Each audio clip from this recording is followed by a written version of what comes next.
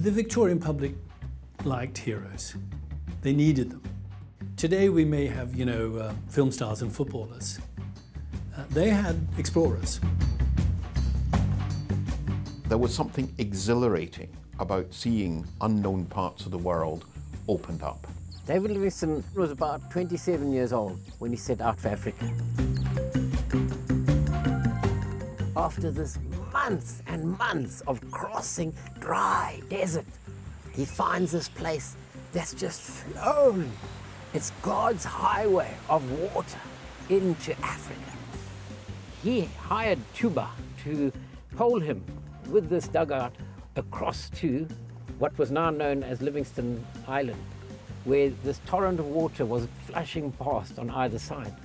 And as they were being poled out, Tuba Makoro slipped. Livingstone says, cannot the love of Christ carry the missionary where the slave trade carries the trader? Livingstone fired and actually shot the lion. The lion turned around and grabbed hold of Livingstone and shook him, as in Livingstone's word, as a terrier does a rat. No one had gone into Africa and come out alive.